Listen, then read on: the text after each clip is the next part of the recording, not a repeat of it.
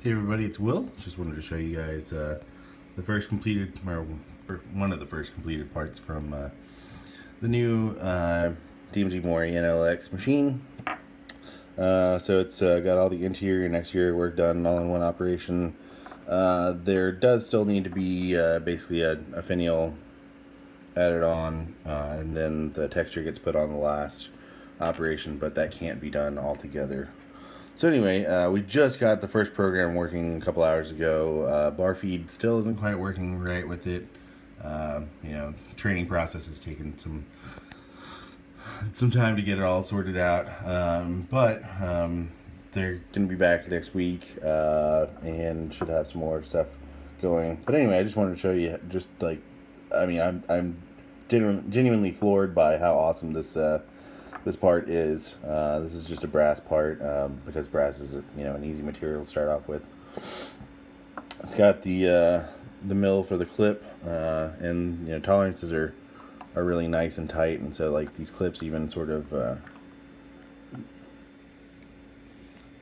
snap in. Really just amazing.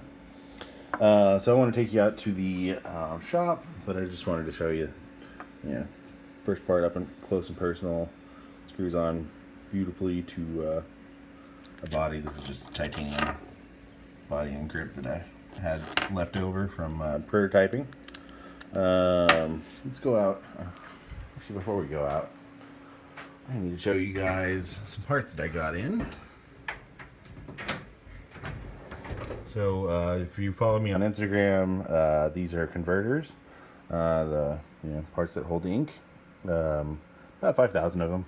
They have a 5,000 minimum order, so I'll have converters for a little while. So I got nibs in. There's titanium and gold ones just came in recently, and they're packaged up over here. These are packages of 50 clips.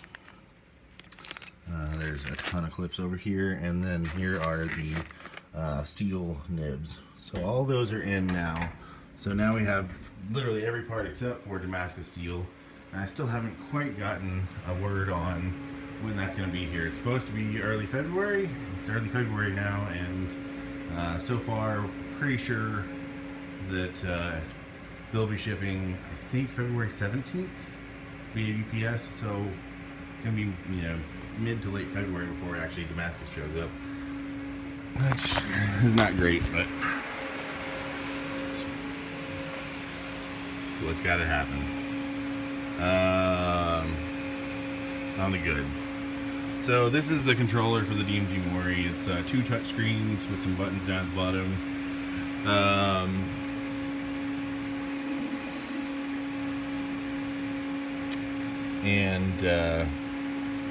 We can go into the program section. And I wanted to show you guys there's simulation that can be done, which is pretty amazing to me. That instead of actually having to cut everything and see that, or to test out a program and do simulations, so we can actually, this is a solid model. It's not a perfectly beautiful solid model, but it's a pretty good solid model. So this is a simulation of the actual part. It's the cap. So it starts doing operations. So it has a face, that's a drill. This is cutting threads. Lots of passes for cutting threads. Actually, the first thing in there was cutting the interior arc. And then this is doing threads. Lots of threads. OD roughing. OD, that's outside diameter. Finish, that's this is now secondary spindle. So that was facing, then a little bit of boring bar work, then some threading. Now it's OD, outside diameter work, outside diameter finish pass, and then that last thing was a mill to do the slot for the clip. Now, if we go in here, close that, we can go into the auto mode up here. We can do fountain pen cap. So there's been some other programs we've written and working on. This is just the first one that's really working. And now we can go ahead and actually run the part. Sadly, because of high pressure coolant, you can't see a whole lot of some of these things because the coolant just completely covers it up. I got a GoPro. It still doesn't do much better because it gets completely soaked inside. But you know, I'll show you guys, you know, kind of how loud it gets in here. Some of the operations are incredibly fast. Some of them are loud. That's a compressor. I'm gonna go ahead and stop for a second. Now the compressor's off, we can go ahead and run the program. So it's doing a facing operation. High pressure coolant, obviously already screwing up the view. This is amazing if you can see what's going on. Can't. So doing a 2.2-inch drill in less than 3 seconds. Pretty awesome. This is a boring bar that's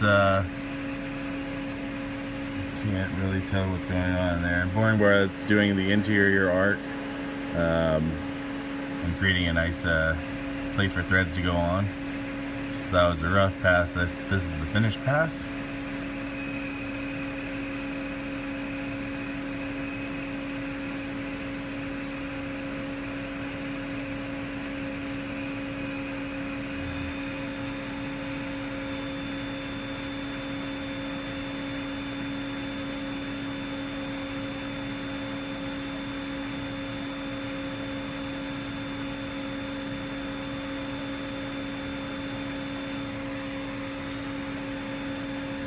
Start seeing things a little bit better.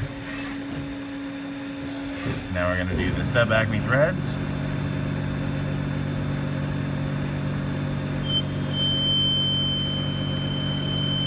And the alarm for the coolant.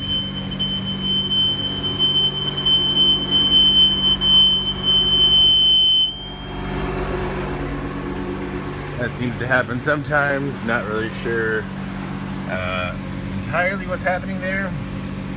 I believe because I have a fixed rate high pressure system, it's not being able to throw out the coolant that it wants.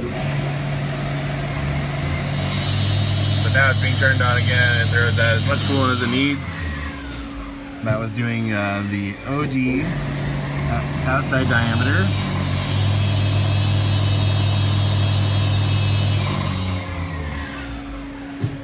And I was doing the outside diameter also.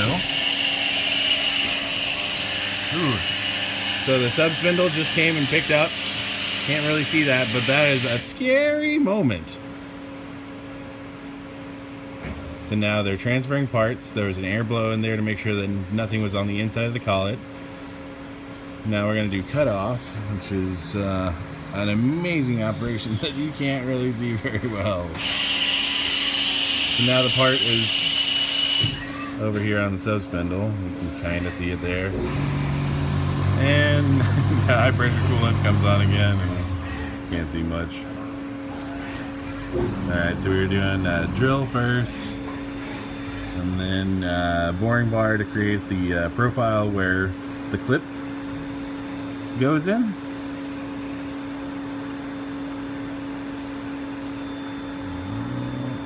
Go a little higher up. It's still basically impossible to see in there.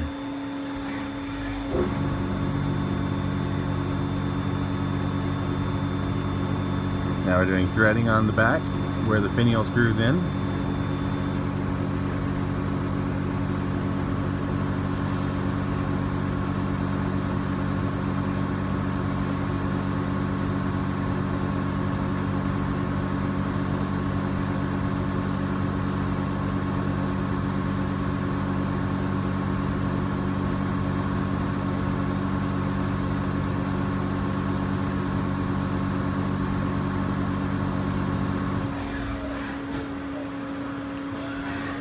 Alright, now we get to do outside diameter work. Making that nice, beautiful surface finish on the outside that will then get texture put on as the last operation after this.